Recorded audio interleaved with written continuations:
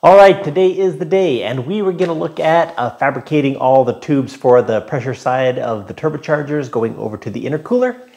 But I have come down with just a terrible raging headache, and as I was about to work on the turbo sider to the crossover tube, which is done, I decided heck with it. And I'm just going to go ahead and edit this video. So we're just going to take a look at that crossover tube that goes from one side of the car to the other, taking the pressurized air over to the intercooler. Anyway, let's go take a look. Oh, this isn't part of the crossover tube. This is a bracket for the 3D printer and a hub, center section for the hub. And it looks like I've been working on a fuel cell as well. Okay, here we are. Now we're here at the crossover tube. We're going to be fabricating this thing out of 3-inch 6061 tubing. Picked up from the scrapyard. I think they have 1,000 miles of this stuff because we're in a farming area. This tubing comes out of pivots and irrigation systems, so they get it a lot in the scrapyards. But we're gonna clean it up and make us a crossover tube. So 22.5 degree pie cuts to make us a 90-degree bends to get this thing to pass through our firewall.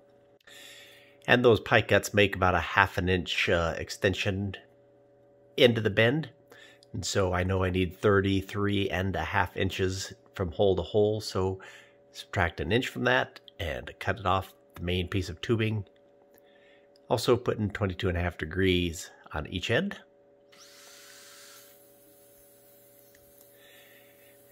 And once we got these things all cut up, as with all aluminum welding, the magic is in getting it perfectly clean. So we're going to take it into the sander, bevel it, take off all the burrs, put a little bit, like I said, a bevel on there so that we get a little bit of penetration on those welds. The aluminum is very particular in the oxidation wants to float on the puddle of metal, and if you get too much oxidation, that puddle will tend to push and form a gap or a hole in your weld. So as much oxidation crud you can clean off these things, the better for the weld. Once they're all cleaned up, we're going to take them over and tack the system together. Like I said, just a couple of pie cuts going to make us 3 welds will create our 90 degrees.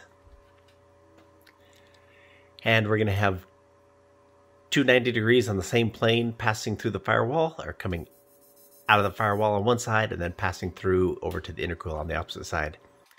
And I didn't catch it, I didn't get a video of this, but I actually ended up cutting the ends and adding a 3rd weld, kind of kicking up the piece of tubing at the very end there. Because I didn't take into account that I took into account that this firewall was going to be 1 inch thick, about 1.25 inches with all the laminations done.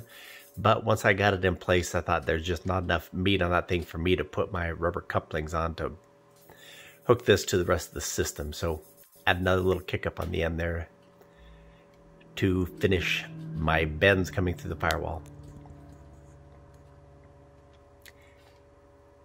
This is tack weld all these things in place, make sure it is good to go. I did not show in this video a trial fit with just the tack welds. You'll just see it now in a moment, finished welded, and we'll take it in and give it a go.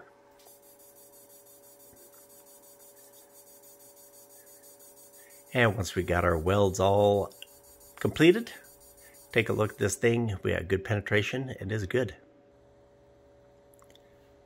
Now you can see the little kick-ups on the end I put onto there.